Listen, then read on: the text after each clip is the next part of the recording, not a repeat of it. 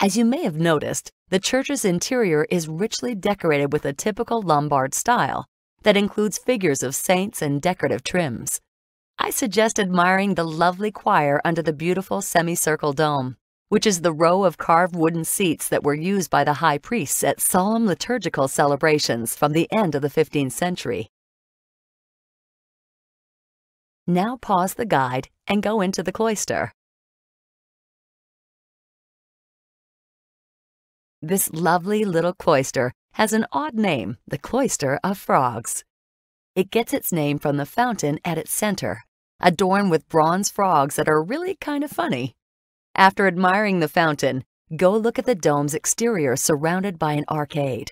You'll be pleasantly impressed by the rich color range of the friezes and reliefs adorning the arcade's windows and frames. Now pause again and go into the Old Sacristy. The Old Sacristy is most likely the work of the same architect who designed the church, Donato Bramante. In particular, look carefully at the ceiling. You'll note that it's decorated with a knotted rope pattern. These are known as Da Vinci knots that you will see again or have already seen in the room of the wooden boards in Sforza Castle. Now pause the audio and enter Atellani House. Now you are in a little-known location which was only recently opened to the public. This is Atellani House, an aristocratic palace of the 1400s, which has been greatly restored over the last century.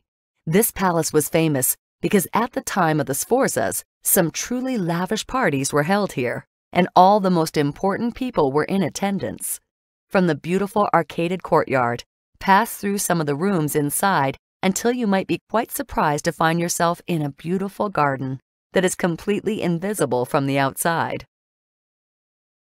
Fun fact: there's a row of vines at the end of the garden. After much research, it seems to have been established that these vines are what remains of the vineyard Ludovico il Moro gave to Leonardo da Vinci in gratitude for having painted the Last Supper. Thus ends our tour of the Holy Mary of Grace complex and the Last Supper in Milan. MyWoWo thanks you, and we'll see you at the next wonder of the world.